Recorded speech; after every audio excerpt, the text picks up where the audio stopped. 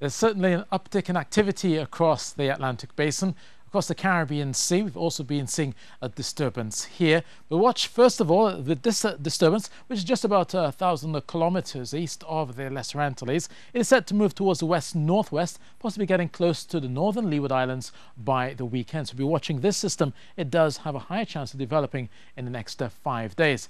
And this next system, the disturbance here out towards the central and western Caribbean, it is set to move towards the west-northwest and should develop close towards the northwestern corner of the Caribbean. It'll be over some warm waters, 29 degrees Celsius, so you could be seeing the potential of this system making its way closer towards Central America, or maybe taking that west-northwest turn and getting close to the Yucatan Peninsula as you get towards the weekend. But regardless of it, it is set to bring a lot more rainfall, especially around the Belize, so they'll be watching the system quite closely. Possibility of localized flash flooding, mudslides, gusty winds as well, and obviously there will be the attendant surf, which will be going along the coastline. But for the Eastern Caribbean right now, it is still pretty much settled. There will be a passing tropical wave. It will bring a few showers around, but mostly towards the south, so around the Trinidad and Tobago, not so far south as Ghana. They may well enjoy some sunshine here or there. And up towards the Greater Antilles, we'll still have that disturbance, which is just south of Jamaica, so we'll likely throw a few showers around Kingston,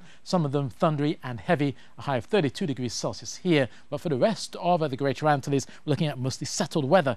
Once we get that disturbance heading towards the northwest Caribbean, however, things will turn quite stormy indeed across that section. So that's your Caribbean forecast, and that's it from me.